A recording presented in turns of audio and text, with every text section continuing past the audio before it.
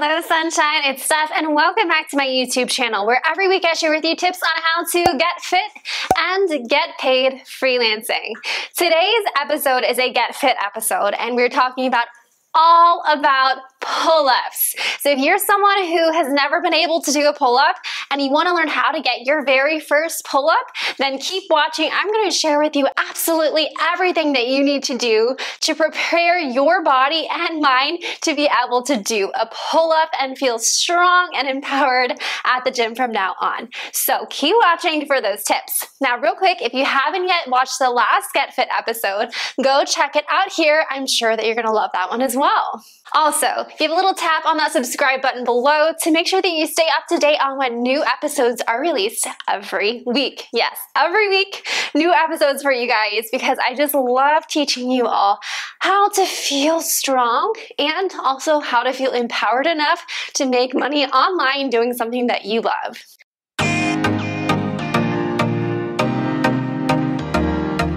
All right, so today's topic of pull-ups, how to get your first pull-up. I'm not only going to share with you the best mobility and strength exercises to build up the ability to do pull-ups, I'm also gifting you with a free workout, the exact workout that I used to do before I was able to do my very first pull-up years ago, and how you can progress with those pull-ups over time so you can continue to get stronger and strong with them over time. So stay tuned till the very end for that completely free pull-up workout, all right? Today's video is all about my favorite empowering exercise, the pull-up. As a smaller woman, I was not always able to do a pull-up. Even as a child or when I was in gymnastics and stuff, I couldn't do pull-ups. I wasn't able to do a pull-up until I got into strength training later in life and was very strategic about how I built up to being able to do that first chin-up. Okay, so a chin-up is different from a pull-up, yes. Let's go ahead and talk about the difference between chin-ups and pull-ups now so it's very clear to you. But just so you know, most people will start with chin-ups first and eventually progress to pull-ups. So a chin-up is when you are holding the bar with the palms facing you in what we call an underhand grip. And because you're in this supinated grip with the hands, it's going to target the biceps. So of course it's still working the back and the chest a little bit. Yes, pull-ups work the chest, but it's also really allowing those biceps to help out to curl you up to the bar. So for that reason, chin-ups tend to be a little bit easier for people to achieve first. So if you are a woman who's never been able to do a pull-up, maybe try that chin-up grip with the palms facing you first. That may be a little bit easier to ease into because the biceps can really help you out. Then, when you're ready, you can progress to a pull-up. A pull-up is where you have an overhand grip. The palms are facing away from you. It could be narrow or it could be a little bit wider, up to you, but that's what a pull-up is. It's when your palms are facing away, so it's really targeting more about driving those elbows down and back and fully targeting those lats. Mostly. Now, of course, there are also other variations of grips that you could use. For example, you could use a mixed grip. So one is pronated, one is supinated. Or you could do a neutral grip where the palms are facing in toward each other. It's really up to you. I've also seen people use towels to grip onto, fancy little grip things that are smaller or larger to really challenge their grip in different ways. But overall, the two main types are going to be the chin-up and the pull-up. So like I said, if you are new, you've never been able to do one, start with chin-ups first, and then over time, you may feel stronger, more confident, and you can progress to pull-ups and eventually those wider pull-ups and different grip variations from there. So why are pull-ups even a good exercise to do in the first place? Well, you know, Forrester loves them, you guys. Where'd you go, buddy? Hi! Forrester loves pull-ups, just kidding. He loves watching mommy do pull-ups, but pull-ups are fantastic for building your back. They're also a great compound exercise, meaning they work more than one muscle group at a time. So not only are you building up your back, but you're working your arms, you're working the chest a little bit, you're really working your core to be able to stabilize and keep the spine neutral and use control. So they're a compound exercise. You get more than 2 for 1, more than 3 for 1. You get like a lot of muscles hit at once. In addition to just the strength component of pull-ups, pull-ups are also great for your aesthetic physique, right? How you look. When you build up your back and those lat muscles, you get a wider looking back. We call it like a V taper. It's going to taper in and make your waist appear thinner or smaller. So ladies, if you have been afraid of doing pull-ups because you don't want your back to be too big, come on now. We all know that is a myth. You're not going to just bulk up because you started doing pull-ups. So start the pull-ups because most likely you will notice some great changes, I love you, in your body. And besides just getting stronger and also having the appearance of a smaller waist, from a physical therapist perspective, having a really strong back is also helpful for things like maintaining a good posture, maintaining good scapular stability, good spine stability, and overall just having much more body awareness of how you hold your body throughout the day. So there are many reasons to do pull-ups, all right? So if you weren't convinced, hopefully you are now. Now here's the thing with pull-ups. A lot of people do them wrong, incorrectly, poor form. There are a lot of common mistakes with pull-ups, so I want to address those now so that you're aware of them now before you even get more practiced with pull-ups, all right? Even if you're able to do 1 pull-up, 2 pull-ups, 3 pull-ups, 4 pull-ups, if you're still in that beginner phase, you still may be making some of these mistakes. So I think it's important that you become aware of them so you can try to avoid them and do your best to have as best form as possible. And remember, you can progress with your pull-ups by doing more than just adding more reps on or more volume, which is sets and reps on, or more duration. You can progress pull-ups by using better form. So what is good form going to look like? Well, here are some common pull-up mistakes, all right? Number 1, elevating the shoulders, not engaging the lats to keep them down, instead elevating and using those upper traps a lot. Number 2, using momentum, swinging the body. Now, I know in CrossFit, that's a specific exercise they do, so if that's the case, fine.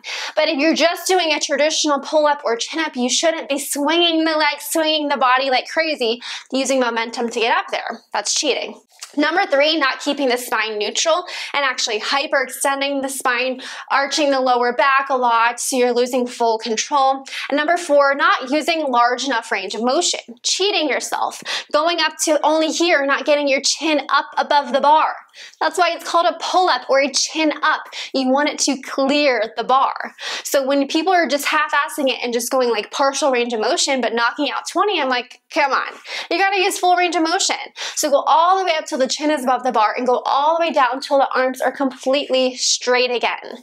I see guys all the time at the gym, they just go from here to here, thinking that they're doing pull-ups. I'm like, oh my God, I could do that. I could do 50 of those. That's easy. You need to use a full range of motion, good form, with any exercise for it to be most effective. So those are the most common pull-up and chin-up mistakes.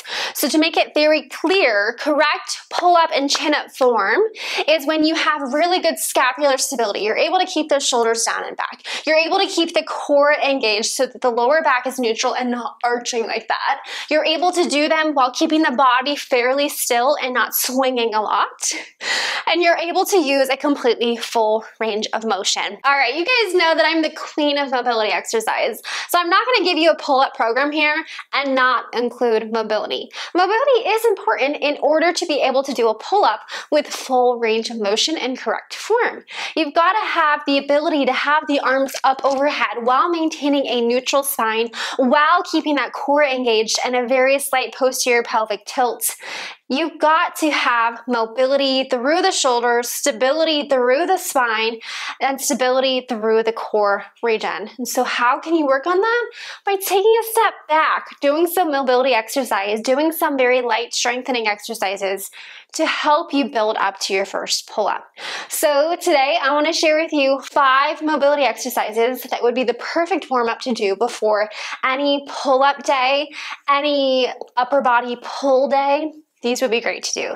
So here they are. I'll give you the name and the recommended reps below so you can follow along and come back to this, screenshot it, whatever you need to do to practice these before you begin any strength training session. For these exercises, you're gonna need a stick, a dowel rod, a golf club, a pool stick, a broom, whatever you can find that's similar.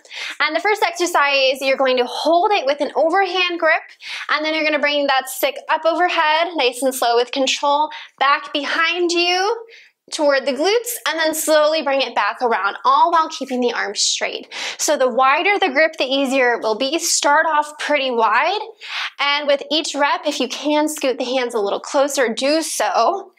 And with this exercise, you're not just swinging the arms quickly, right? I want you to take it slow with control, and I want you to focus on keeping good form. Shoulders down and back, core engaged, abs pulling in toward the spine, all right? Just like that, nice and slow with control. Another great way to warm up the lats and go into some full shoulder flexion is with a child's pose, and I love to do it using the stick. You could also have your hands on a countertop or a chair, whatever you have, and you're gonna have both hands on top and then step back, hinge at the torso, and lean into it here. And then press down into the stick as you stand back up slightly. Repeat, getting a nice, great stretch in those shoulders, in those lats, and come back up. So for this one, we're working on that overhead range of motion, and you're gonna feel a really great stretch through here. We're not just holding the stretch statically, staying still for 30 seconds to a minute. Sorry about that. But the mobility exercise is moving through that range of motion, using more of your own control and stability to work through that range. Now, when you're going into that pull-up or that chin-up, you're going into some shoulder extension here. You're drawing the elbows down and back. And if you don't have that range of motion to be able to bring the elbows back behind you slightly, you're not going to be able to properly engage the lats and some of those scapular muscles. So I like to do a warm-up for shoulder extension, holding the stick behind you with the palms facing forward, and then pull the stick back behind you for a second and relax. Reaching back without rounding the shoulders, right? We're keeping good form, pulling the belly button to the spine, pulling the shoulders back, and then just working that shoulder joint here to be able to reach the elbow slightly back behind us. All right, we're done with the stick for now. The fourth exercise is a standing QL stretch. I really like to stretch out the lower back, especially if we're doing any sort of vertical pull exercise.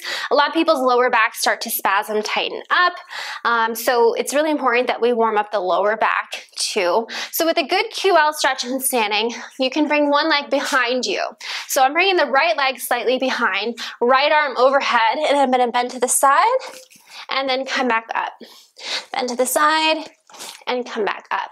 If I'm at the gym, I will grab onto a squat rack or something here that's sturdy to even deepen the stretch more. But this is fine for now. And then you'd repeat on the other side. Left leg behind, left arm overhead, bend to the right. This is stretching the left QL. It's a deep muscle in the lower back that often spasms, especially if you start to do pull-ups with bad form and you're doing a lot of twisting, a lot of momentum swinging. I just don't want that QL to spasm up on you. So it's great to warm it up. Now our final and fifth mobility exercise to warm up for pull-up day is against a wall. So find a wall at home or at the gym. Stand against the wall with a slight bend in the knees, hip distance apart, and then bring those arms back on the wall. Now, I want you to pretend like you're doing snow angels against the wall. Keep the arms glued to the wall. Bring them up overhead as far as you can. If they start to lift off the wall, you've gone too far. And then slide the arms back down. Like you're making angels in the snow. This is really forcing you to not round, right? So many of us start to round, but when you're doing pull-ups, you don't want to be doing your pull-ups like this. You want to be doing your pull-ups with good form, being able to keep the arms back, having a very vertical pull with the pull-ups, okay? So this exercise is really, really great for getting more range in the shoulders and also stability through the scapula, which are the shoulder blades.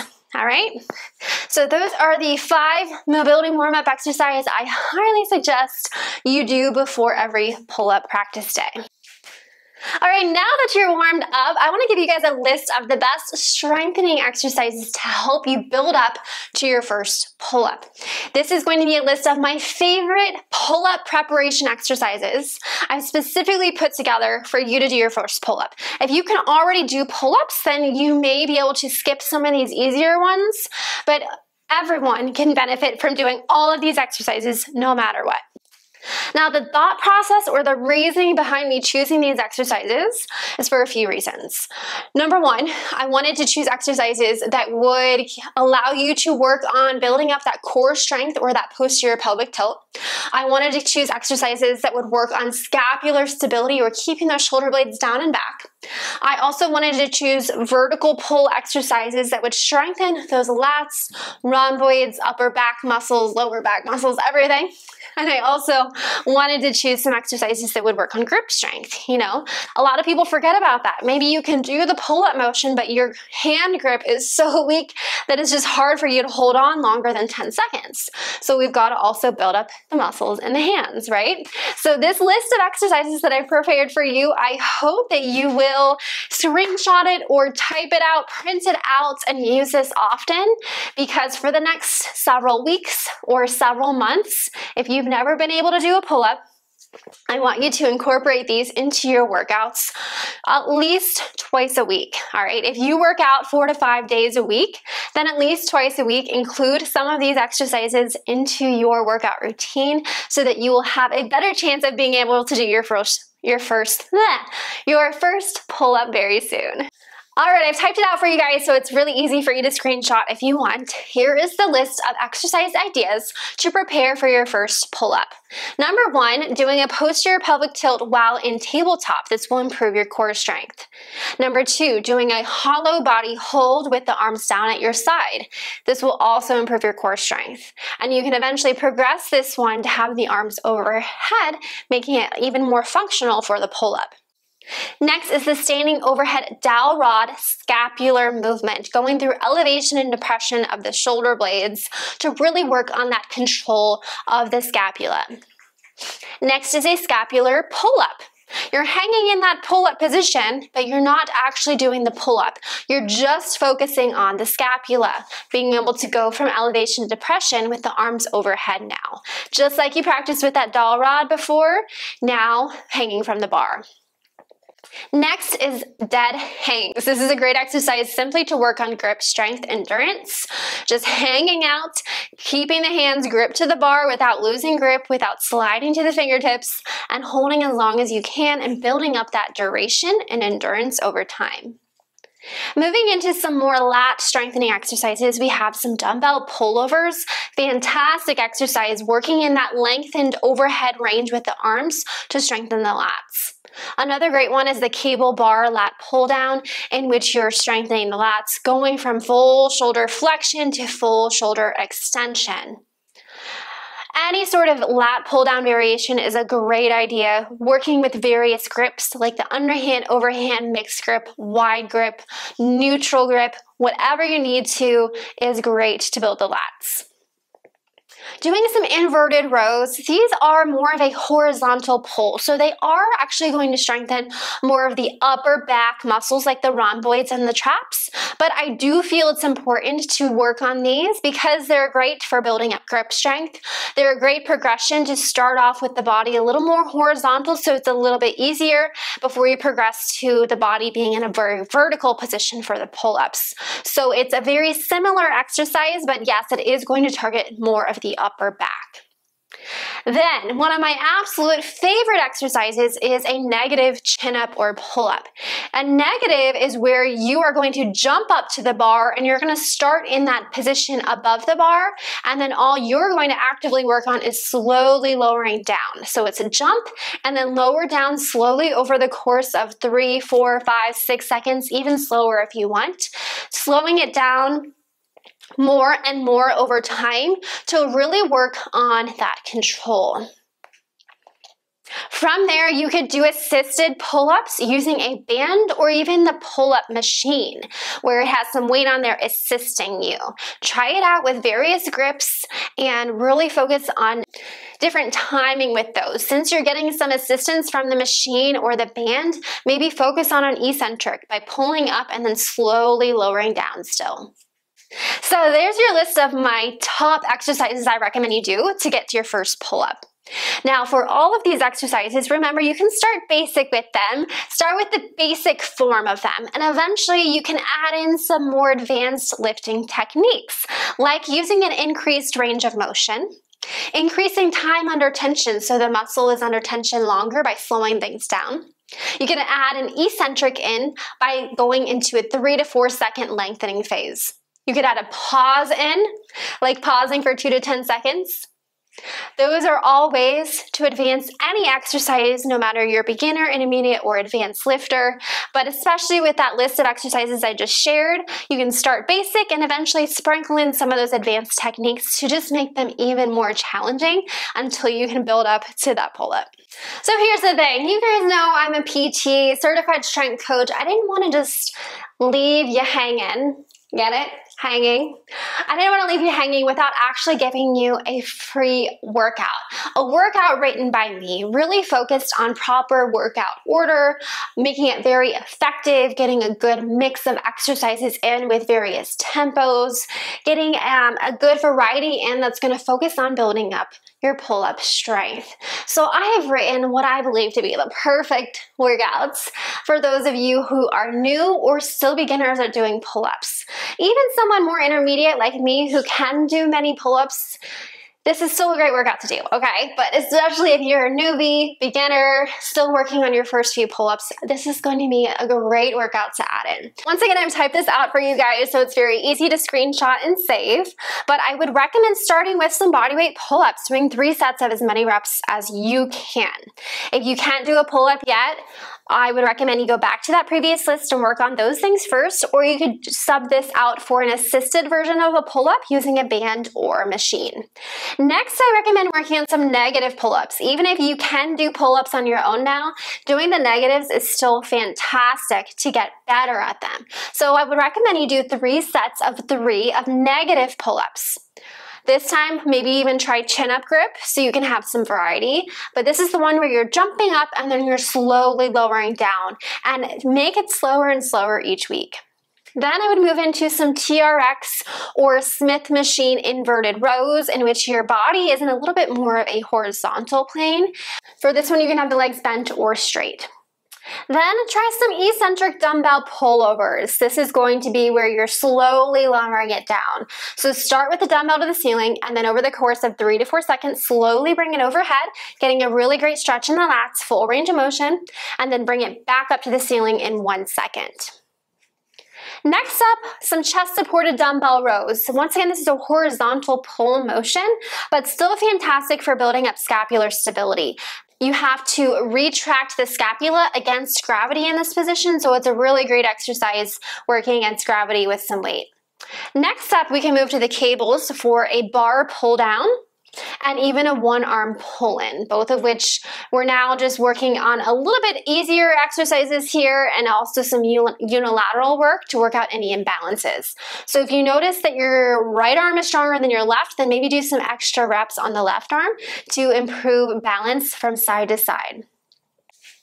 All right, you guys, I hope that you found today's video helpful. Remember, if you want to work on getting your first pull-up or even just progressing pull-ups, add these things in 2 to 3 days per week for several months, and hopefully it will get you to be able to do that pull-up. And even once you've got your first few pull-ups, still keep dreaming, still keep challenging yourself. Dream about doing weighted pull-ups, eccentric, accentuated pull-ups, and even pull-ups with different fun grip variations. It's all possible if you dream, believe in yourself, and put in the hard work. Pull-ups just take a lot of practice, you guys, so practice them on a regular basis if you want to get better at them. Also, if you are able to do your first pull-up or chin-up after following this program that I just shared, I would love to hear from you. Seriously, please comment below or film the video of you doing your pull-up and tag me on Instagram at @StephDorworth, because I want to celebrate with you. This is like a huge win. I still remember being able to do my first pull-up. I was at the gym with my husband. He was like cheering me on, like, you can do it, Steph. And I had failed many times before, but I was like, you know what, I'm just gonna try. And I tried and I did it, and I just felt so empowered as a woman to be able to do a pull-up, and from then I've just been addicted to them since then. And it's just amazing to be able to walk in the gym to the pull-up bar and do more pull-ups than even some of the guys next to me. I love it. So I would love to hear your wins and celebrate with you. Please share with me if you're able to get your pull-ups after following this. All right, so that is it for today. Stay tuned. Next week, we have a Get Paid episode all about freelancing coming up. Also, if you haven't yet subscribed to my channel, please do. I'm going to teach you guys how to get fit and feel strong and empowered, and also how to get paid doing a job and work that you love from home. So subscribe. I absolutely love all of you guys and appreciate you being here and following along with this journey. All right, that's it for today. As always, peace and love. Bye.